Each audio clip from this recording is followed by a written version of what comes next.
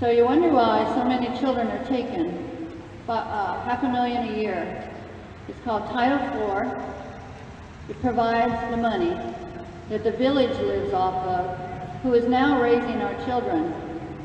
These children are not coming from neglected or abused homes. There are children who are. We all know that. We know there's a drug epidemic.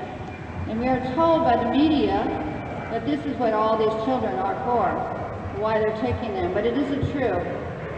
90% are not with any findings of neglect or abuse. But let me tell you, when they get in that foster home and they get in that group home and they become sex trafficked, they're soon abused. And they do understand what it means then.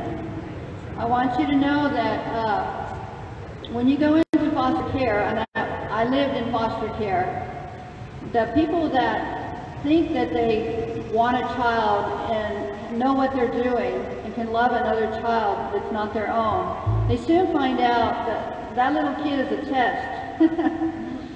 And you don't have that mama's love or that daddy's love that covers their many sins. And so you soon fall into abuse. Now, the people who started off wanting to be the foster parents, they had good intentions perhaps, although I want you to know that they advertise on Craigslist for foster homes. And I want you to know that there are pedophile circuits running around adopting kids, and that they pay money to people to adopt kids under Title IV.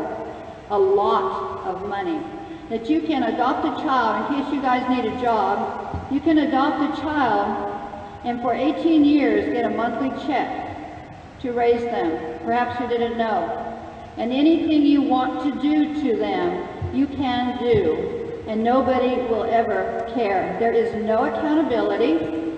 We have facts and figures to back up this. There's no accountability because you see, the state doesn't want to be responsible for the state. That means that they have to sue themselves. And so that doesn't happen. And so what they do is they cover themselves. They cover their butts. And when a child is killed, when a child is lost, when a child is injured, it doesn't get reported to CPS. That's only for the American citizen to get them taken away. When a child is missing for 6 months, a checkbox is checked off in the computer and the case is closed. Oh, they ran away. But the problem is some of these kids are way too young to run away. But they are not too young to end up in pedophiles' bedrooms.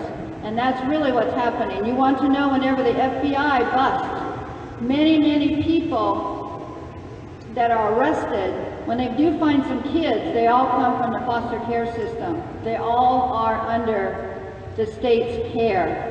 Or they were, perhaps they were checkboxed off. And a lot of people are not aware of this because when we go to the media, when we go to the FBI to report that our child is kidnapped, they will not take the report. When we go to the media to report that our child is kidnapped, they will not air it. They will not do they will not interview. And they will give you the same response back. We do not involve ourselves in child custody matters.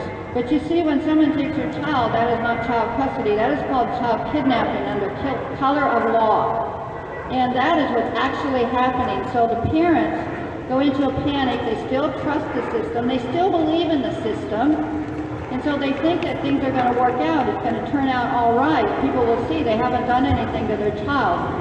And so they go before a judge who is not a judge, who is acting in what's called an administrative capacity for administrative purposes. Perhaps you did not know that all DHR, CPS, DHS, and all the initials that have to do with child protection, all are private corporations with DUN numbers. It's in the you can own stock in their company.